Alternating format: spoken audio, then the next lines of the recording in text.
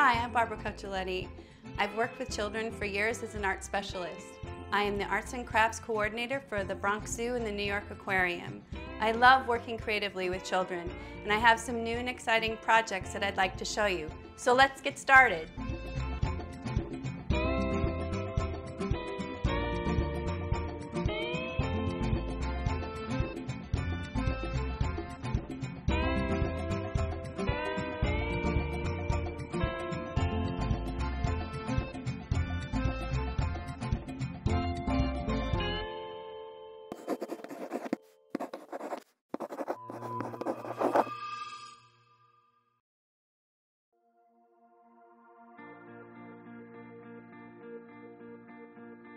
Today we're going to make wild animal paper bag puppets. This is a project that I'm currently going to be doing at the Bronx Zoo for the Animal Tales Extravaganza. We can do a lion, a peacock, a ring-tailed lemur, an American alligator, and today we're going to do an example of the giraffe.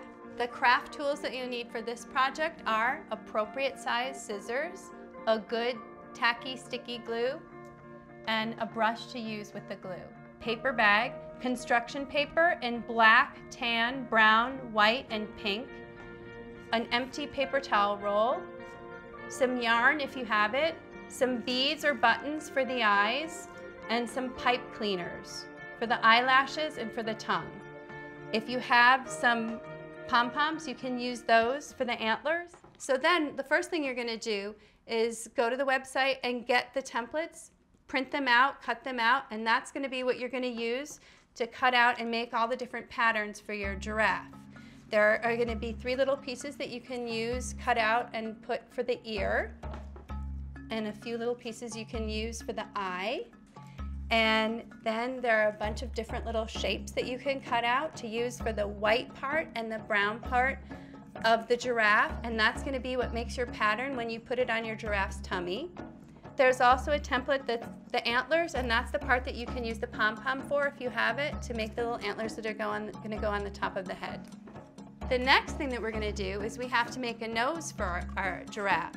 So we're going to take an empty paper towel roll and we're going to cut it about this long, and then you can take it and bend it in a little bit so it looks more like a nose. Fold it down, bend it in, and then you're going to take a little bit of glue and you're going to glue it under the front of the paper bag so that it's going to look like that. And hold it for a second so that it dries.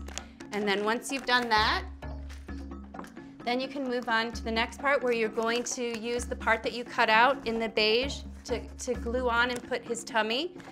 And then you're going to add the pattern that's the 3 parts of his nose that you've also cut out, glue those on, and then you can start adding the different shapes that are going to be the pattern of your giraffe and put a little bit of glue on them. And if it goes over the side like that, you can cut it off at the edge so that it looks like it's going around the back. You can add nostrils to his little nose once you've glued on the pink and the white and the black onto the nose. Stick those on. And then the little pieces that you've cut out for his eyes, like so, with some of the glue. Stick those guys down. And then you can take your buttons or your beads, put a little more glue, and stick on the eyes.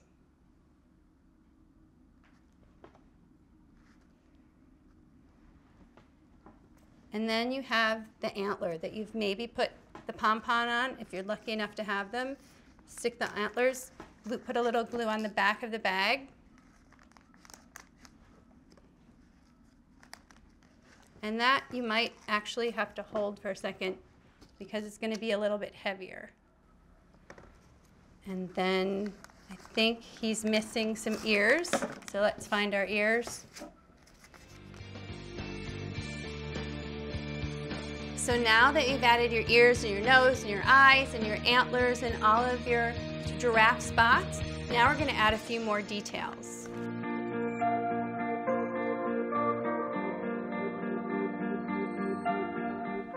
you're all done, you have your giraffe. He's ready to be a puppet and be part of your next adventure.